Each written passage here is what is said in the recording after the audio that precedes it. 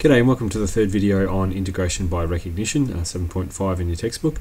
You need to watch the first two videos before you watch this one because this one is a little bit trickier.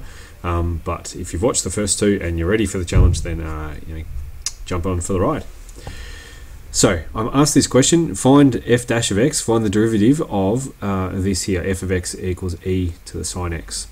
And in doing so, hence find, so use the answer that you get for this to find the integration of 1 on 3 cos x e to the sine x plus 5x dx. Okay, so somehow this thing here that we're going to get will give us the answer to this bit here, which we wouldn't actually know how to do by hand. We might, we'd be able to do the 5x bit, okay, but we can't do cos x times e to the sine x because there's no product rule for this one.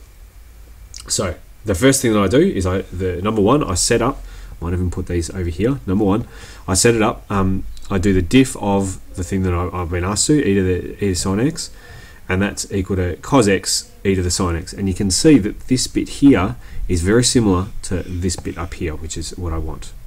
Okay, so then the next thing I do, step 2, actually I might even write them on the left hand side because I think I'll have a bit more room. So step 2 is I integrate the entire side. So integrating a diff will get rid of itself, and then I've just got the integration of cos x e to the sine x dx. Okay, now I rearrange to find out what I want. Basically, I'm just going to flip them over, this one to the left hand side, that one to the right hand side. Now the tricky thing with this one here is that I actually need more stuff in here than what I've got. I actually need a third cos x e to the sine x, but I only have cos x e to the sine x. So what I'm going to do is I'm going to divide both sides by 3, okay, because that'll get me the third. Times by a third or divide by 3.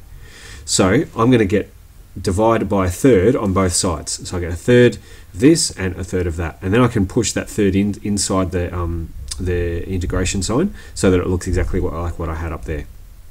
The only other thing that I've got to do too is that in here it says I've got plus 5x dx. Now I don't have this in here, but I'm allowed, because it's an equal sign, I'm allowed to add 5x on one side as long as I do the equivalent on the other side as well.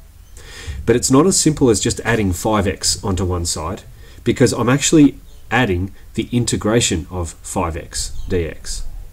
So I'm going to put plus 5x on the left hand side here, but the integration of 5x, which means I have to do the antiderivative on the other side. I actually have to do what, if I do the integration of this, I have to put that on the other side. I guess that the step just before this is that I also put this on that side, but then I actually integrated that to get what this was, which is 5x squared on 2. Okay. It seems a bit strange, but I'm allowed to do this. As long as I do the same thing on the left-hand side and the right-hand side, I'm allowed to do whatever I like. I could, multiply both sides by, 3.73 if I wanted to. As long as you do it on the left-hand side and on the right-hand side. It's just in this case, it's a little bit different because I'm adding an integration sign on this side, and I'm adding what the actual integration sign equals on the right-hand side. Okay, but hopefully you understand that. So once I've added, once I've got these in the two integration signs, I'm actually just going to group them together because they're both integrated, so you can do that. And I get the integration of all of this plus 5x equals this bit on the right hand side, and then I just put a plus c at the end just to recognize that there could be some constant there that I haven't calculated just yet.